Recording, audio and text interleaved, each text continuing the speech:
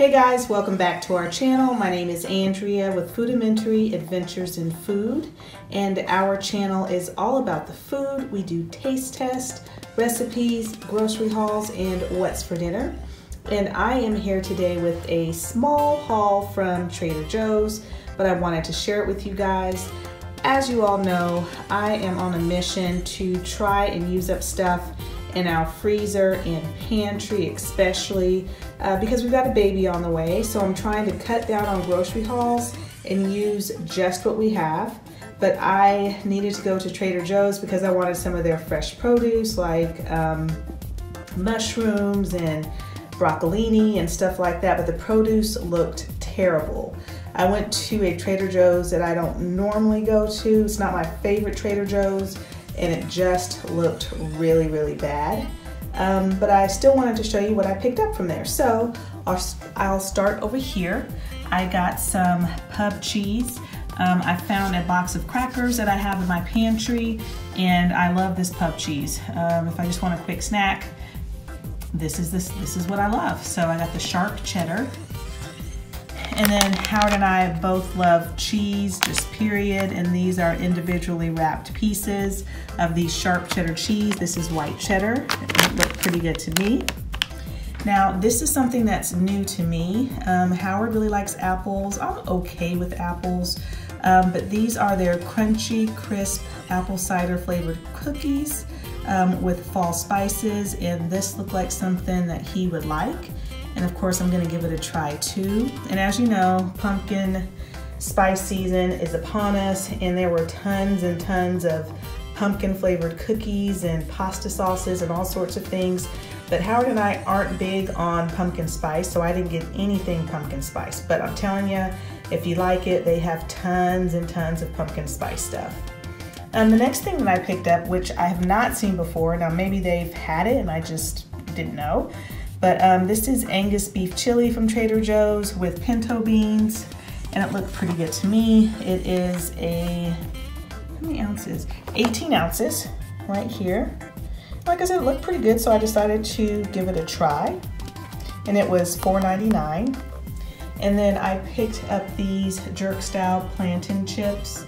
I got these last time for Howard. He liked them a lot, and actually they weren't really bad.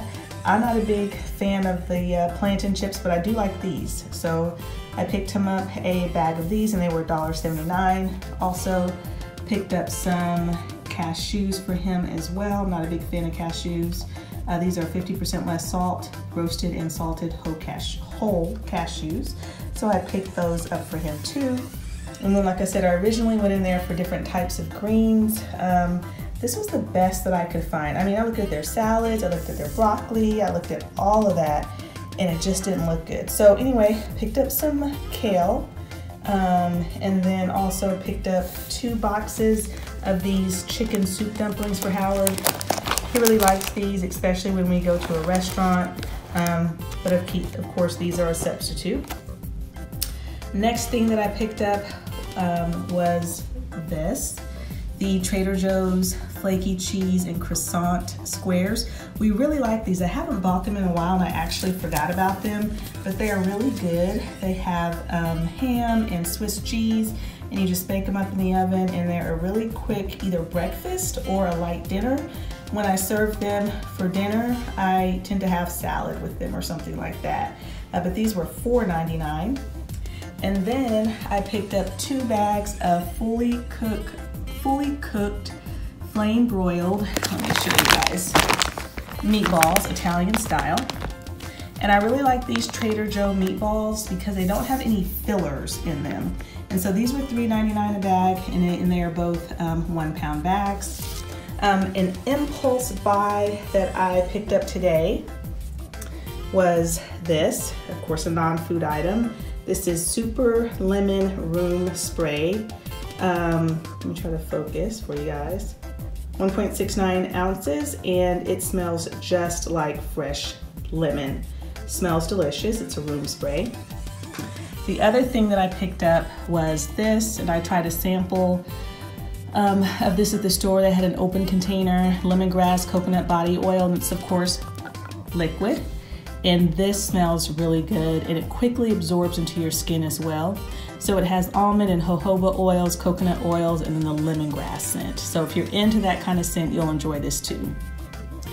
So anyway, this is it. Just a really small haul from Trader Joe's, but I wanted to share it with you guys.